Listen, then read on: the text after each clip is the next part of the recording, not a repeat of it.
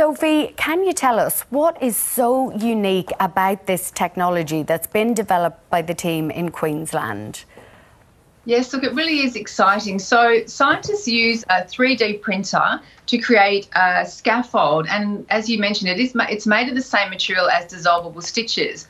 They then insert that scaffold into the cavity in the breast area of the patient, then inject that area with fat, and the scaffold acts to bind everything together. And then over the next 2 years, because it's made of dissolvable stitches, the scaffold will just dissolve completely, leaving the patient's new fat and tissue there left in place. And so that's very different to what we have at the moment for breast implants. And the fact that it's using the patient's own tissue means there's nothing foreign there as well. And so that's why it's really so revolutionary. Wow, my mind is just blown by this, Sophie. My brother's an engineer. He has one of those 3D printers. I can't believe it can be used for this. It's incredible. But just how does this help women who've, say, had a bad experience with breast implants? Well, we know that thousands of Australian women get silicone breast implants every year, and for some of them, they do have complications. There can be physical complications from the implant, and a small number will go on to develop what's known as breast implant-associated illness. And that can be a range of symptoms that these women suffer from: brain fog and dizziness, and that just generally feeling very unwell.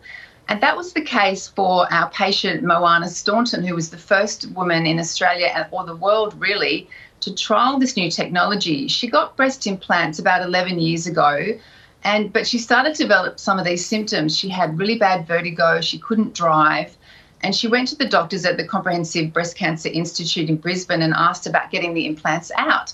And so then they asked her, how would you feel about trialling this new technology that we've developed here? And so Moana has a family history of breast cancer. Her mum actually died from breast cancer, so she was very keen to help in any way. And so we do know that in the future this technology might help patients with breast cancer. So to hear more about that, let's hear from Professor Owen Ong, who is from the Breast Cancer Institute, who's leading the trial. The obvious long-term plan, and that's where this is to help women who've had breast cancer, who need mastectomies, because that's an enormous clinical problem, and there's a need, and we don't have a lot of other options. Sophie, I just can't believe that this has been developed in Australia. It's just incredible. What's the ultimate hope for this new technology?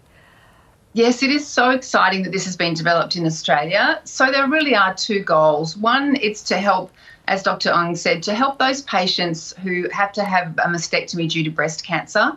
At the moment, there are really only two options. They can either have breast implants, which do come with some potential complications, or they can have a reconstruction from their own tissue, but that comes with complications, and often the fat will dissolve. And so the idea is with this 3D printed scaffold, it'll hold the fat tissue in place so that the patient can then develop their own tissue in respect of the patient not being there anymore.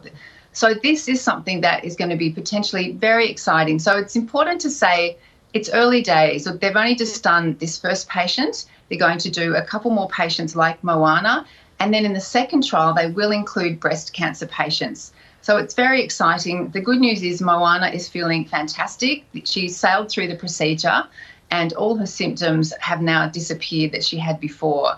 So it shows that it is working for her, and we're just really watch and see to make sure that it all goes well, and then we'll have a much bigger trial before it can be rolled out to a much wider audience. But yeah, it's very exciting, and it's so fantastic to see this quality research being done in Australia that could have a major impact for women all around the world. Could change lives globally. Sophie Scott, our national medical reporter, thank you for bringing us such good news this morning.